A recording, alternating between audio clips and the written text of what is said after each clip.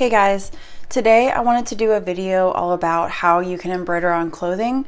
This video is going to be an informative video and I'm not going to be showing a specific example of how to embroider on clothing, but there's a lot that goes into making sure that you make it as easy as possible for yourself, and there's things that you can do to make your embroidery turn out better on clothing. So I just wanted to go over the basics today in this video. So first I wanted to talk about material that you can use. So I actually have a commission for this sweatshirt, and this sweatshirt is, I think it's like a cotton blend. It doesn't say on here, but it is kind of stretchy. So there's a couple of things I'm gonna do with this that will help me to where I'm not stretching the fabric or making it pucker when I embroider on it. So if you're using something like sweatshirt material, I would try to steer away from something that's too stretchy. The other material that I really like to work on is denim. I think denim is perfect to embroider on, and it doesn't require much prep to do it. You can just embroider directly on it, and you don't really have to use a stabilizer depending on the weight of the fabric. The next material that you can embroider on, but I would say it's a little bit more difficult, is t-shirt material. I don't really like to embroider on t-shirt material, especially if it's a super detailed piece. This is extremely stretchy and it's thin, so sometimes your embroidery won't turn out as nice. So if you're using this, I would highly suggest using a stabilizer. Okay, so my next favorite fabric is linen. I think linen is beautiful, and I like to embroider on linen in the hoop. So naturally, I think linen is great to embroider on. This shirt is 100% linen. There is no stretch to it.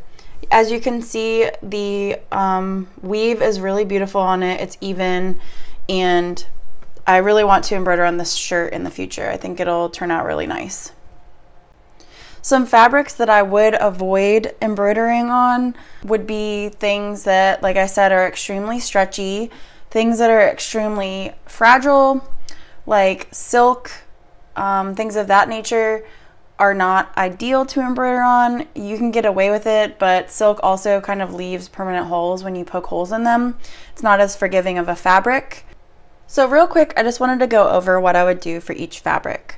So if you're using denim, like I said, you really don't need a stabilizer. I would, however, if you're gonna embroider on a pocket and you know how to sew, I would say get a seam ripper and seam rip the pocket out and embroider on the pocket and then put it back on. I actually didn't do that for this shirt. It is doable, and I didn't go all the way through, as you can see, but it's hard to do that, and it's just like very inconvenient. You can embroider directly through to the back if you'd like, if you don't want to use the pocket. But if you do want to use a pocket and you are embroidering on a denim pocket, definitely have a seam ripper on hand, and then use your sewing machine to reattach the pocket. For stabilizers, you don't really need them. I would say just using a water-soluble pencil to transfer your design, or use something like Solvay water-soluble stencil, which I will go over in just a little while. This stuff you can draw directly on it, put it in the hoop on the fabric, and embroider the design on like that. I think it's easier to transfer designs this way, especially for fabric that's dark. For linen, I would say the exact same thing for this. You can use a water-soluble marker or use the Solvay stencil for it. There really isn't a need to have a stabilizer with linen. It's not stretchy, and it's kind of a medium weight fabric, so it shouldn't pucker. So I think that this fabric is really ideal, especially if you have limited supplies on hand and you want to embroider on some clothing. For a t-shirt material, I would highly recommend using a stabilizer, just sticking it on the inside and then transferring your design and stitching it that way. This material is so stretchy that you're gonna end up puckering the shirt, and it's gonna be kind of, the design's gonna get warped if you don't use some sort of stabilizer on it. So I quickly wanted to go over some basic supplies that you'll need to embroider on a piece of clothing. You will need some embroidery thread, an embroidery scissors, some way that you can transfer your design over, which I will go over a couple of different ones that you can use, and you'll need an embroidery hoop. I highly recommend using an embroidery hoop. I think it's really hard to embroider clothing not in a hoop because it won't stretch the fabric tight and you'll end up warping the fabric or the design. So definitely have an embroidery hoop, your size of choice, on hand. So there's a couple of different ways that you can transfer your embroidery to your fabric that I think are easiest for stitching on clothing. So the first way is what I use for a lot of different things, which is to use a blue water-soluble marker. This does wash out with water and it comes all the way off. I'll link this brand below in the description if you're interested in it. The only downside to this is it's going to be really hard to trace onto the fabric with clothing. Just the excess fabric, and sometimes if the clothing is darker, it's going to be hard to see the design that you want to transfer. So this would only be if you're going to like hand draw something on without a design before you do it. The next way that I would say that I use most of the time is the Super Solvy water soluble stabilizer. I use the medium weight. There's a lightweight one, but it tears really easily. I find that the medium weight is enough to where it doesn't tear. It's not really a stabilizer, like it doesn't really help stabilize the fabric. It's just that you can put this on top of the fabric and transfer your design over. This is what it looks like in the hoop. It's thin, but it's really strong. Like it's not gonna tear. And I use microns, and it's transparent, so you can just trace over the design that you want onto the sulky. So I really like this stuff, and later on in the video I'll show you how I transfer it and put it onto the fabric. The next way that you can use is with these stick and stitch printable papers. So if you have a stencil that's a PDF and you want to print it, you can actually put these, they are A4 sheets, you can put these in your printer and print off the design as you can see in the picture. And I will open them up really quick to show you. This is what it looks like. You can cut it, and then this peels off and sticks on. I like this because it is washable, so you can actually wash this out of the fabric. It dissolves with water. The only downside to the Solvy and with the stick and stitch is that the fabric can be a little bit stiff initially after you wash it out. The final way that you can transfer designs onto fabric that you're gonna, clothing that you want to embroider, is with this sterile paper.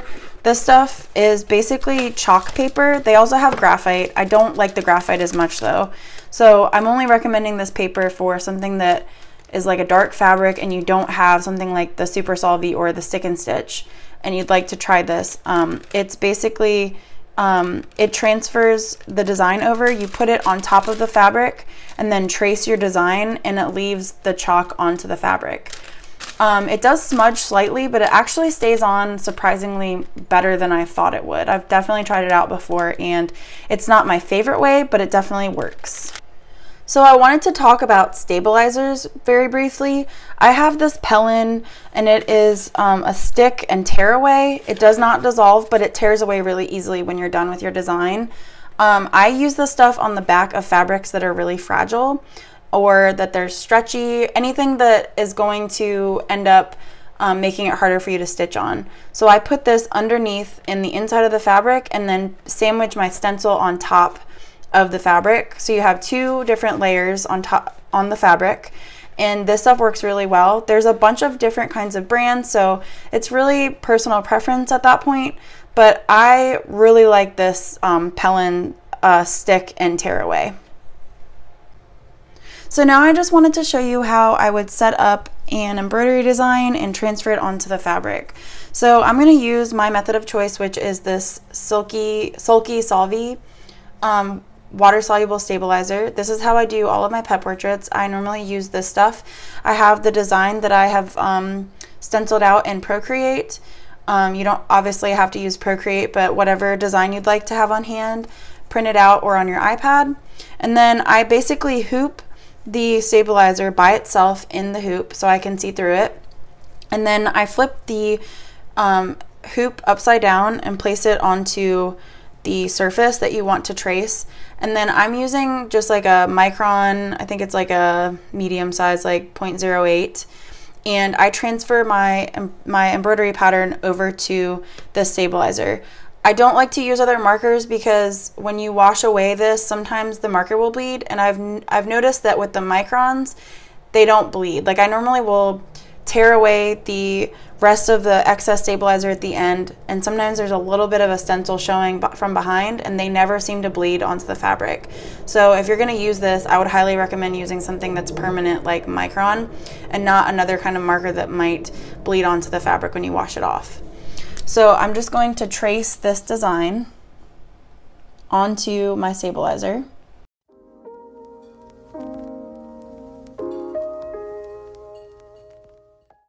Alright, so I'm done tracing my design. Now I'm going to take my Pellin stabilizer and I'm going to cut this exact same size, a little bit of a margin, just to kind of give myself some extra room for this sweatshirt because it is kind of stretchy. So I'm going to put this on the back of the sweatshirt. So that should fit perfectly with my design. And now I'm going to move my iPad here and take my sweatshirt and I'm going to lay it out to where I can see everything so I can figure out placement. So I'm going to be doing it on the left chest. So I'm going to kind of like move it around a little bit, see where I like it. I think it would look pretty good right there. I don't want it to be too far over or too high up. I think that's pretty good. So I just peeled the stabilizer away here, and I'm going to try and place this inside underneath the fabric.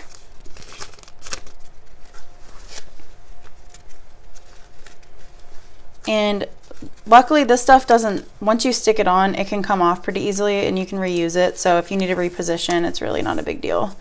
I'm kind of guessing a little bit as to where this is, and I'm gonna like kind of smooth out these air bubbles. Yeah, I think that's, might need to go over just a little bit.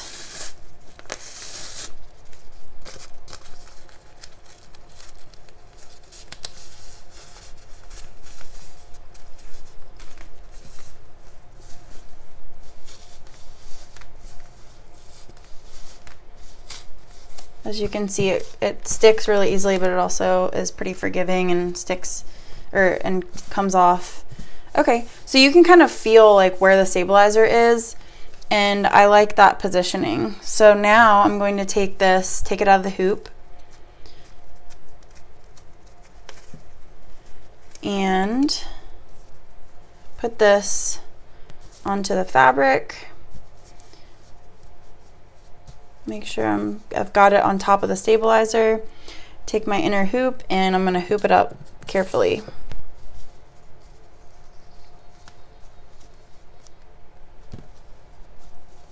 And it just kind of takes some finagling to make sure that you are happy with where it's at. Might need to go up a little bit.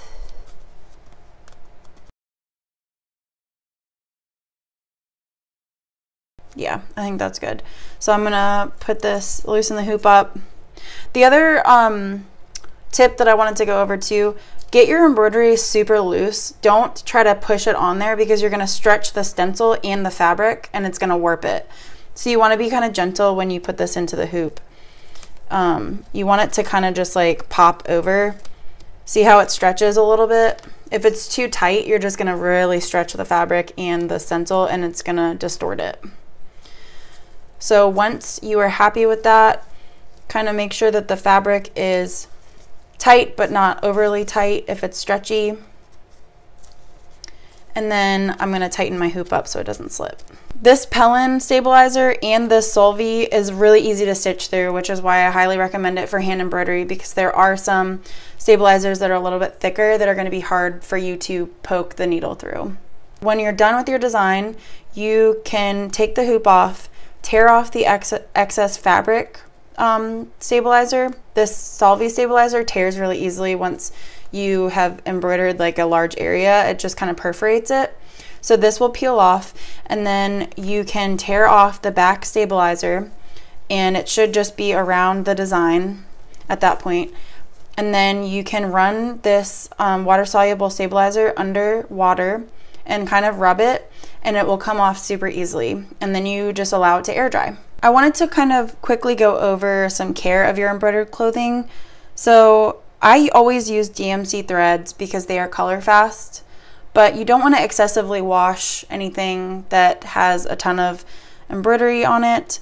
And if you do wash it, I would say try to wash it with like a gentle wash, or you can, if it's on something that's not something you wear every day, I would recommend spot cleaning it instead of tossing it in the wash. But I would say hand washing or gentle cycle washing would be the best way to wash these things.